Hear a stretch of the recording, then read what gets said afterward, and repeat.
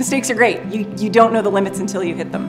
So one of the things that I really love about an academic environment is that you can embrace the stuff that goes wrong. You don't know where those limits lie until something goes wrong. So what happened yesterday, Liz was, it's a process called undercutting, where you make a space in a prong for a stone. So you're accommodating both the bottom of the stone and the top of the stone, called the crown and the girdle, and the pavilion, and then physically walking them in. So there's no room for error. If the shape isn't right, something's got to give. And the shape wasn't right, so something gave, which was the stone.